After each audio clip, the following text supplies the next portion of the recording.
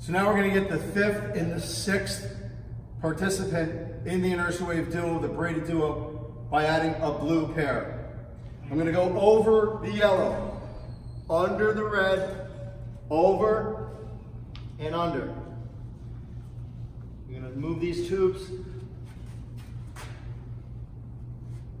keeping that uniform, the square in the middle. That person's going to be right here.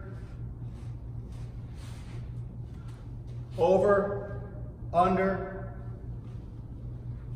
and over.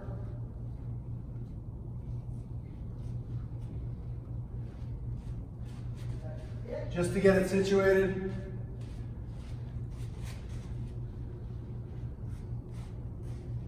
So as you can see, that's the braided duo with the 6 people in a circle. Once you pick this up, everything will get tight in the middle and stay uniform.